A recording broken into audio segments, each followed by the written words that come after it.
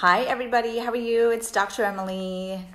I hope you're doing amazing. I hope you're enjoying your time at home and being productive or relaxing or enjoying your time with your families as much as you can. Doing a short video about brain fog and brain inflammation. So you may know that I've been experiencing COVID. Definitely not a fun diagnosis. It's been a slow burn of a virus and an infection. I'm now day 14, 15 from when I first presented with my first symptom. I'm considering today day 4 of no symptoms, although I still have a hard time breathing. So it's very vague on like, when does the no symptom kind of start, knowing that I'm probably going to have a hard time breathing for probably a month moving forward, and I have to use the steroid inhalers for a month moving forward. But one of those other residual symptoms that you actually don't find a lot on the internet that I experienced, and then when you search it the right way, you'll actually start to hear people talking about it or certain articles about it, is the brain fog and the confusion and really the brain symptoms that go with coronavirus. This is actually with all viruses and all infections. So it's actually not limited or specific or very unique to COVID or coronavirus, but just know that it is one of the symptoms. So if you are or were or know someone or are curious of the more subtle symptoms of coronavirus, is yes, there's GI. Yes, there is headaches and sore throat and coughing and respiratory. Yes, there's like weakness in your arms and you feel fatigued and kind of a generalized malaise. But brain fog is a huge symptom of it as well. And it's one of the residual symptoms that I'm experiencing. So maybe you can't even say that I'm day 4 of no symptoms because my brain fog is killing me. I just feel like I am like out of it, man. So I want to speak a little bit about brain inflammation to educate you, and then you can use this information in any way you want to maybe help some people. So brain inflammation, obviously this is a marker of aging, just in general. You actually see higher brain inflammation in those that are risk of Alzheimer's, some mental health, depression, anxiety, dementia risk. So if you just think of in general, we age when we're inflamed. So you want to keep your overall inflammation low. You want to have your gut inflammation low. You want to have joint inflammation low. And then you, of course, want to have brain inflammation low. Brain inflammation equals brain fog and decreased cognitive function. It also means impaired or less functional or flexible emotional processing. And then of course that translates to movement as well, that maybe you feel a little bit clumsy and awkward and things like that. So it translates in a high way. So now these are some of the most common causes of brain inflammation across the board. Stress, poor diet, autoimmune conditions, which are inflammatory in general, poor gut health. Please remember the gut-brain axis. So if your gut is inflamed, generally your brain can get inflamed. High sugar diets. So if you love to have all your sugary foods, that of course is throwing your body into an inflammatory process, but then your brain is well.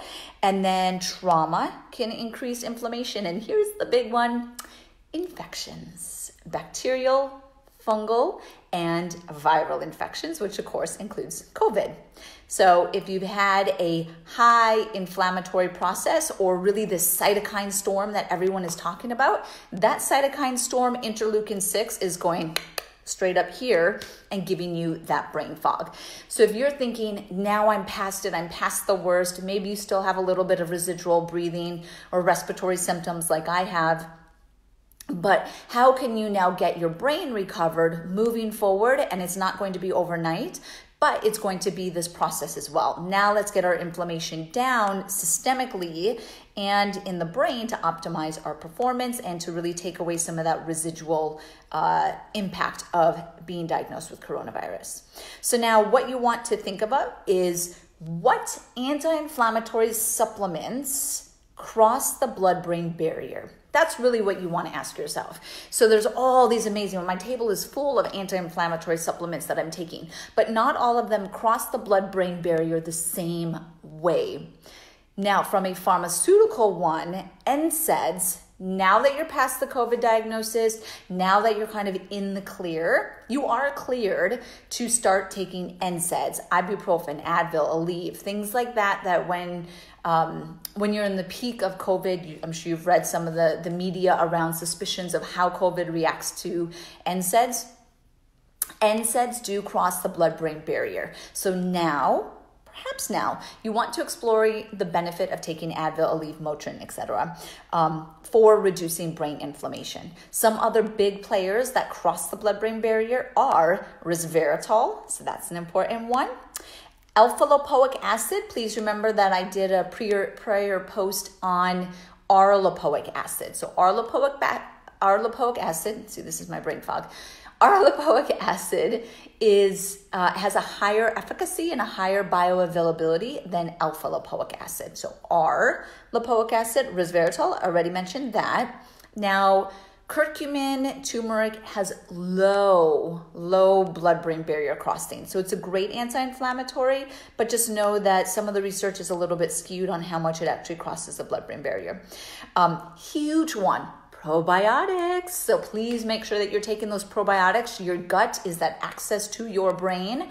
So make sure that you are optimizing your brain inflammation levels through your gut biome. So taking probiotics, that is going to help to level out that brain inflammation. And then a big one when it comes to omegas is krill oil. So krill oil here, there's a lot of research around krill oil being one of the best omegas that you could take, the variation of the omega, because it has the best blood-brain barrier permeability. So optimizing through those. So the ones that I'm taking are krill oil, probiotics, R-lipoic acid. I am taking the curcumin. Again, I mentioned that that's kind of a lower blood-brain barrier crossing, and then resveratrol. I'm sure that there's others. It's just a matter of how many vitamins do you want to take. These are kind of the biggest ones when you do some of the searches. Yes, you can get them from diet. Yes, continue an anti-inflammatory diet, but the level of the vitamin or the supplement that you need is very hard to get from food, because you're then going to have to increase sugar intake or calorie intake. So I'm a huge proponent of supplements. I've always been. Now, the last thing that you want to do as well, in addition to reducing the inflammation, is that you want to increase then some of the neurotransmitters that target focus, brain, optimization, memory, things like that. The go-to neurotransmitter that you want to increase in your brain is acetylcholine. So ACH or choline, anything that's considered cholinergic is going to upregulate that neurotransmitter. So the nootropics that are particularly cholinergic is of course choline, because it's in the name.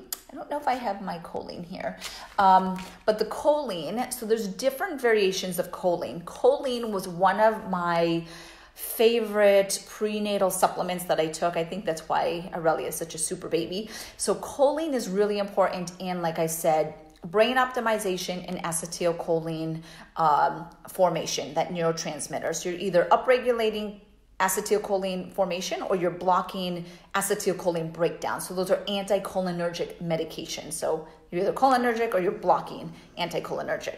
Now choline, there's different types. This is super important, please, is you want to make sure that you're taking the right type of supplement for choline. One, you can get choline in eggs, but you have to eat a butt ton of eggs to get it. There is what's called Choline Bitartrate. This one has the lowest absorption and the lowest efficacy when it comes to upregulating choline. So you actually don't want to take that one. There's what's called Choline GDP. And so where I had it, oh, here it is. Brain fog. Okay, so here, this is, alpha GPC. Can you see this? So this is a choline supplement. This would be your second option. It has middle level as far as absorption and upregulation of choline. The best choline supplement that you actually want to take, I have it in New York and not in Connecticut where I'm isolating, but it is CDP choline.